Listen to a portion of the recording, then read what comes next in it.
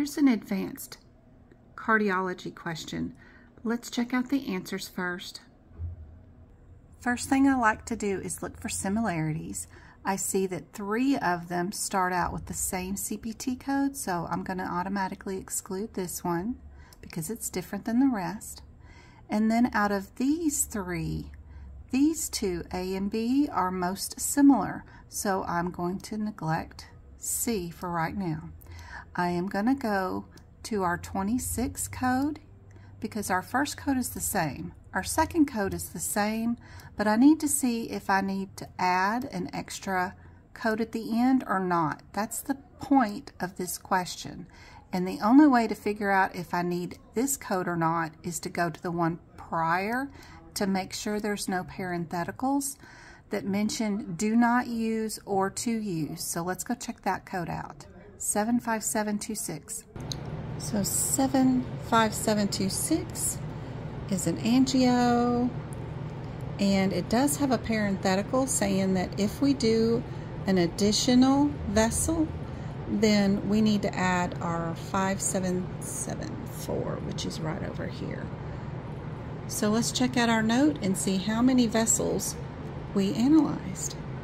We do need to keep in our heads that our first code, the 36246, is initial second order abdominal, pelvic, or lower extremity arterial branch within the vascular family. So we'll keep that in mind.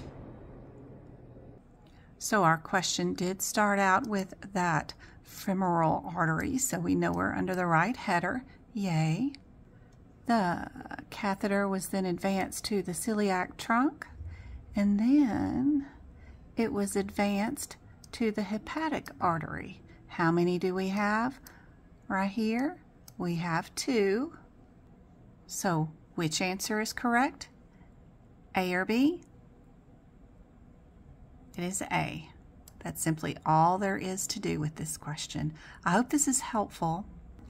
If you need copies of my notes, which can be super helpful, be sure and go to medicalcodingbyjen.com, look under the shop. Be sure to give a like, share, follow, and comment if you want another particular question looked at. Leave a comment and let me know, and I'll make you your own TikTok. All my subscribers do get the option of messaging me on TikTok and getting their own TikToks made. My 2023 guideline notes are now available also.